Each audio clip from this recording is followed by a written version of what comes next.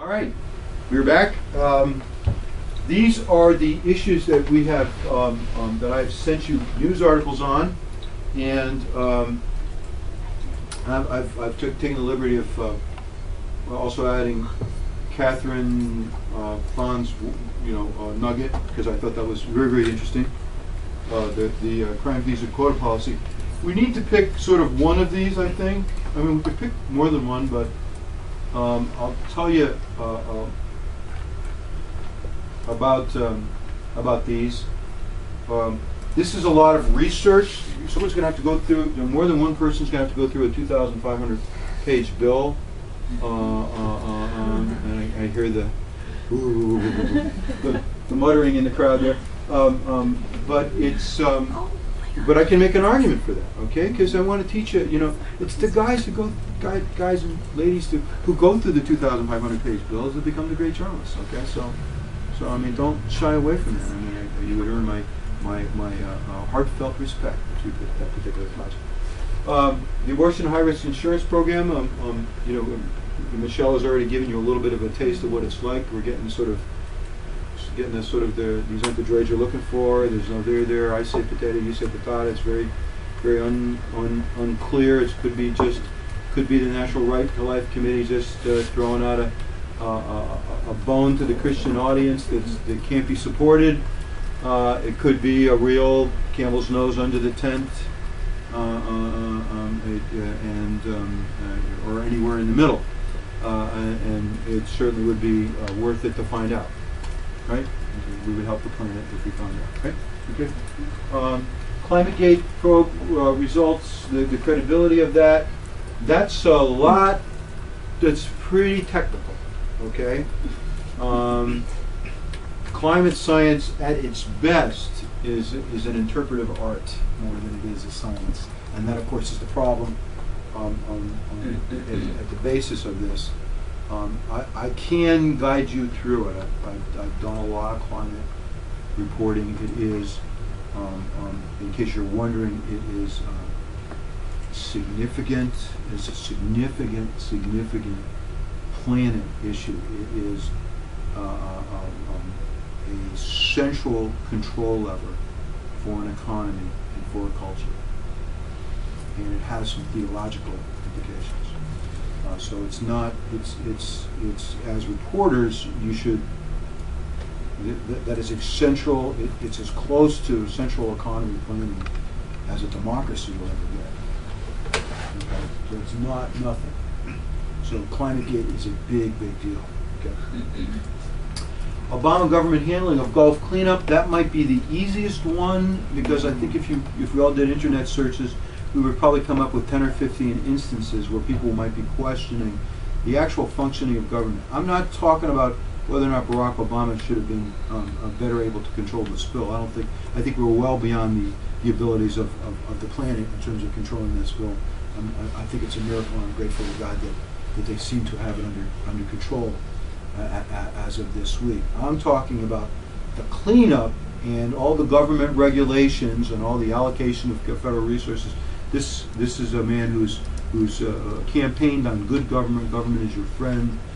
We are able to do things that a capitalist economy cannot do, and this is a report card on the ability of good government to help society, and so that might be the easiest one. Catherine's, I don't know that much about. It sounds absolutely fascinating. We would just come up with a bunch of questions and iterate. Do you know what I mean by iterate? Everyone's got that word down? Iterative, iterate. Iterate is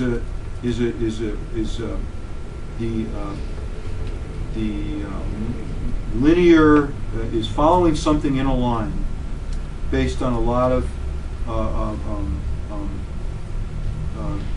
influences, based on a lot of competing influences.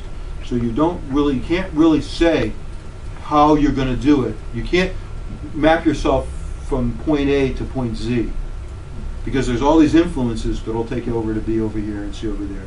But you're following a line, and you can only you get to B and you figure out how to get to C, and you get to C and you figure out how to get to D. That's iterative. It iterates. It's very much journalism. there would be a lot of iteration in the crime visa quota policy. Okay, so that's the overview. I throw it to you guys. You know, now you all need to decide. You want to? Does anyone want to articulate the arguments for doing any one of these? You know, you guys. Let's see. We have 5 minutes. Oh. You want to vote? You want me to pick? I think the students should vote. Okay. All right. You can vote for 3. How's that? You give me 3 votes? Just a show of hands? Yeah. Okay. Or they probably are interested in more than one thing, so whichever one has the most vote, maybe like that. yeah. So should we give them each 3 votes or each 2 votes? Just two. Two. Okay. 2 votes. 2 votes. Okay. Abortion and high-risk insurance. Raise your hands. 1, 2, 3. Okay. Social equality and financial reform bill. 2,500 pages. Climategate probe results credibility. 2. Obama government handling of Gulf cleanup. 2, 3. Oh, yes, we have 2 3s. Crime visa quota policy. Whoa! 1, 2, 3, 4, 5. Catherine? You pick her number. Okay. Great. All right. Okay, the first thing you do before you leave is you send us all this article that you've read, okay? So hit reply all to something I've sent you and send us this article. And because we have a limited amount of time, what I will do is I will send you some enabling questions, okay? I'll send you a list of questions, and I want you to do some internet research on this particular subject, and with an emphasis on public policy. In other words, what is the policy? What's the law say? Who are the agencies involved? What's the, has there been any congressional hearings on the thing? Is there, who's got jurisdiction on the Hill? What agency, or what interest groups are involved in this? What would we know? And you would be able to find out these things from, do you have LexisNexis access, or you would just use Google or Yahoo News, which is fine, use Google or Yahoo News or some sort of search. Do you have LexisNexis? Mm-mm.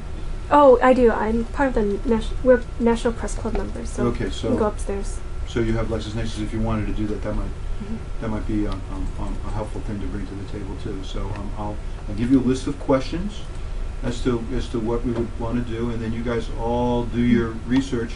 Has everyone got sort of the concept of a nugget? All right, we're looking for a piece of information that you can do something with. That seems to be influential or dispositive. You know the word dispositive? Sort of says it all. Can be a colloquial way. Can I ask, for these stories that, the one that we're going to work on, is there going to be like an anecdotal story in it inside, like taking how this law is impacting a individual person, or no, just straight law? I think anecdotal would be a wonderful way to tell the story. I mean, once again, I'd sort of, you want to lend your, I'd probably leave it open till we gather more information, and we would use one of the many tools of journalism. I always let a story tell itself, if you know what I mean. I don't really know in the beginning what's the truck. I mean, you have information and you have a truck. It's sort of, this is you want to pack this in a sports car. You want to pack this in a lorry. You want to. So we'll just figure the truck out as we go along. We'll discuss. My instincts are with you, Michelle. It sounds like an anecdotal story could be very effective. Well, let's just let it iterate. Okay? Sounds good? All right. Well, once again, it was a pleasure. It's fun doing this.